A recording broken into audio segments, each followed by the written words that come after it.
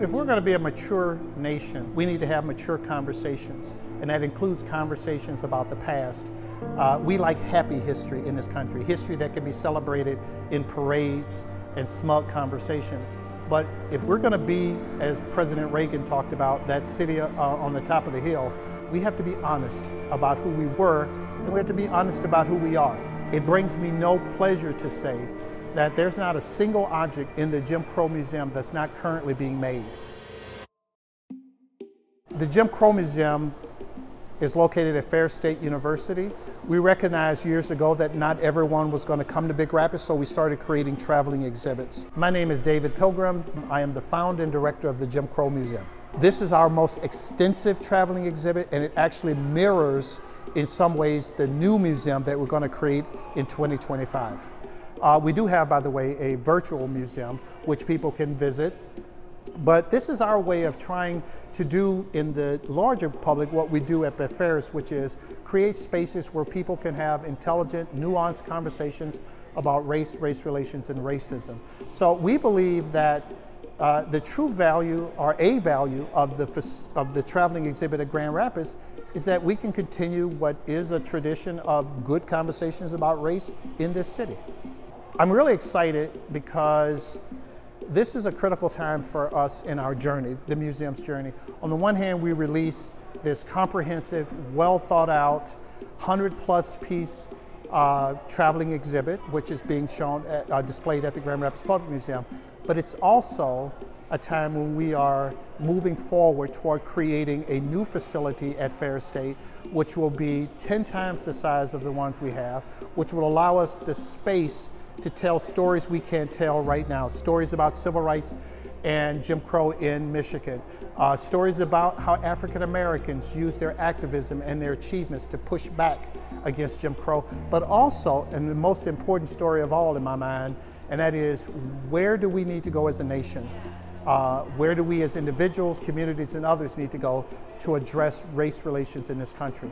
We're an anti-racism facility, right? I think the closer people get to our work, the more they appreciate our work and understand it. Well, I should say understand and then appreciate. When we're just a concept, I'm talking now about the Jim Crow Museum. When we're just a concept, then people vet that through their own racial lens, right? And they're like, oh, I don't know if that's a good idea to be putting racist images up. That's just going to remind us of bad things. But when people see the work, when they come and they either come to Big Rapids and look at our main facility, or they come to a traveling exhibit like this, then they get it, right? They understand that this is handled with care. It's not soft-pedaled in any way, but it's handled with care. And I really want to emphasize this, that a big part of the story we tell is that this is not a shrine to racism. This is a shrine to the resiliency of African Americans in particular and American democracy in general, all right? Because we can get there. I really believe we can be that city upon the hill if we stop doing some of the things we're doing as a country right now. The purpose of studying the past is not to make you feel good or bad. It's to have a more accurate understanding of the past, and this does this. We are, as a nation, more democratic and more egalitarian than we've ever been, but those ideas from that period, they're not all dead, and we live also in the residue of Jim Crow.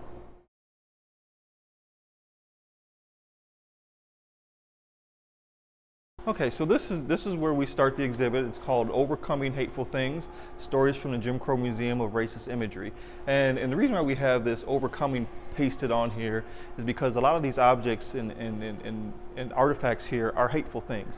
But the story that we want to tell is resiliency and overcoming and achieving despite resistance. And so that's why it's called Overcoming Hateful Things. So this is where people start at the exhibit, and then we go over here and we have an intro film. All right, so this intro film is kind of orients people with the material that we're going to talk about here, the Jim Crow period, and so from Thomas Rice, the father of minstrelsy, to the Jim Crow as a system and as laws. And so there's an intro film here that orients people with what they're going to see in the rest of the exhibit.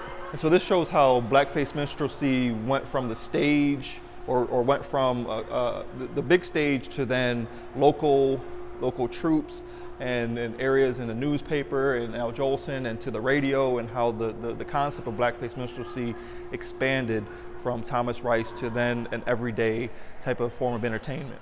So then this is kind of where we talk about the laws and how the concept of Jim Crow laws have been a part of our systems for hundreds of years. And so we have these little flip books that kind of give laws that were on the books from the 1600s all the way up to the 1800s, restricting the use of dogs, even for African Americans couldn't own dogs.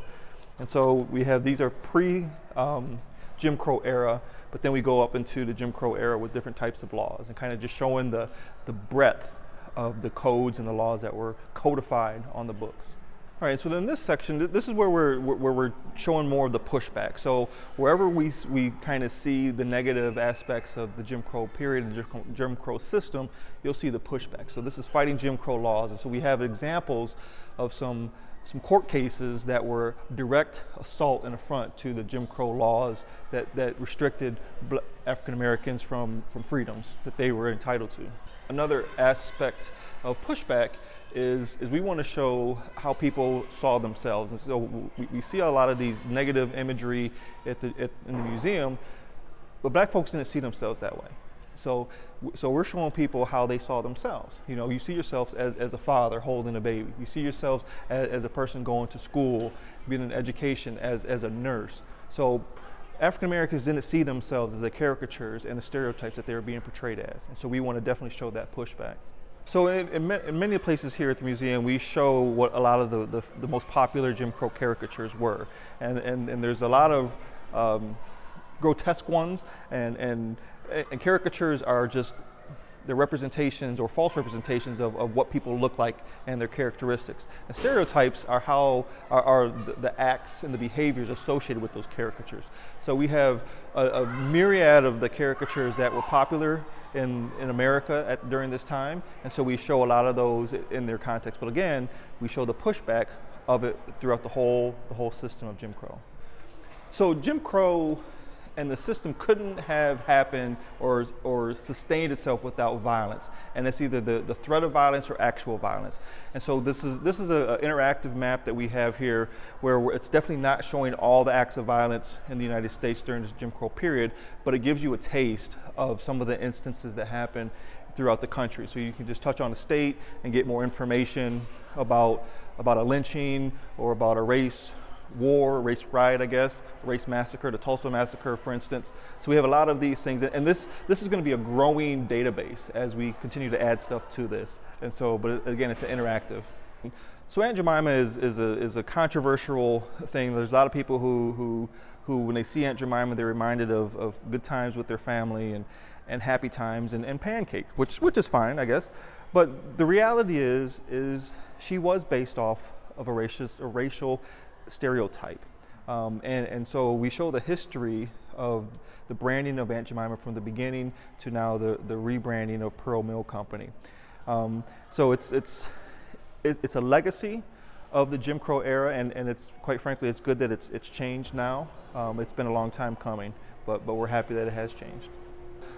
Surrounding this area where we're showing caricatures and we're showing these negative imagery of African Americans, we're also showing pushback. So we're showing, again, how black people saw themselves as not Jim Crow, as not these caricatures. That you have children playing and happy and learning, you have musicians, you have dancers, you just have people living their lives. And that's one of the strongest pushbacks to Jim Crow, is people living lives with dignity. So these are interactives where people can kind of get a story about why I collect. So Dr. Pilgrim has an interview about why he started collecting the objects. We have, let me pause that. We have Artifact Explorers right here, where you can kind of get more information about the artifacts that you will see that are on display. And then we have other videos that show representations in film, on television, in the radio, or on the radio, and on cartoons and in newspapers. So there's videos and multimedia experiences that visitors will have here as well. Okay, so the last part of the experience, and again, we just kind of did a cursory walkthrough, is a interactive wall here where people can write on the wall about how they can get involved and how they can make the world better. We have some resources that are just general resources that people can get involved with QR codes, but also make a statement about how you're going to get involved and change and change attitudes and negative thoughts and beliefs that we have about each other, and how can we come together as opposed to how are we separate, how are we different. So that's kind of our challenge to the visitors here. And we'll have more resources that other people can, from books, from the Kent County Library as well. So the museum is scheduled to be in the Grand Rapids Public Museum from June 3rd to September the 3rd, and then we're looking at a venue in somewhere on the southeast side of the state.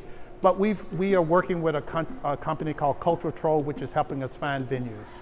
It just sounds so trite to say this, but I'm an educator, right? And the people who design this, my team, we're all educators. We believe in the triumph of dialogue. We don't believe there's conversations you shouldn't have, right? We don't believe that not talking about something makes it better. It's not an in-your-face kind of thing, although it probably looks like that from the outside. What it is this is our honest attempt to get people to have those discussions we want them to have. So I don't have a lot in common with H. Ross Perot, but you know that quote from H. Ross Perot that says the activist is not the man who says the river is dirty, the activist is the man who cleans the river. I wish he had not used gendered language, by the way. I wish he had just said the person. But anyway, our pant legs are wet. I mean, this is the way we are trying to address racism in this country. I challenge others to come look at the way we're doing it, and I challenge them to also themselves to become active. You know, this is, by the way, the legacy of our founder, Woodbridge Nathan Ferris. And I think that if he were here, given the fact that he was a racial justice advocate before that was even a real thing, I think he would be proud of this work. I am.